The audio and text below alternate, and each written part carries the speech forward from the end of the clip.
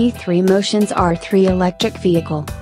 T3 Motion's R3 is one odd-looking piece of kit. It's not quite a car or a motorcycle, but in fact the combination of the two. However, they've managed to achieve a motorcycle classification, enabling the vehicle to travel in the carpool lane.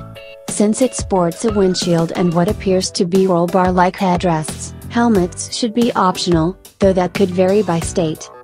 In the center of the dash is a Galaxy Tab, though we're hearing that originally they intended it to be an iPad.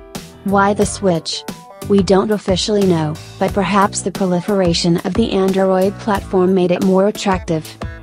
T3 Motion says that the R3's lithium-ion batteries can achieve a 7,100-mile range on a single charge with a top speed of 70 miles per hour. The projected MSRP is set between $25,000–$35,000, which seems a tad expensive given the specs, but more importantly the top speed.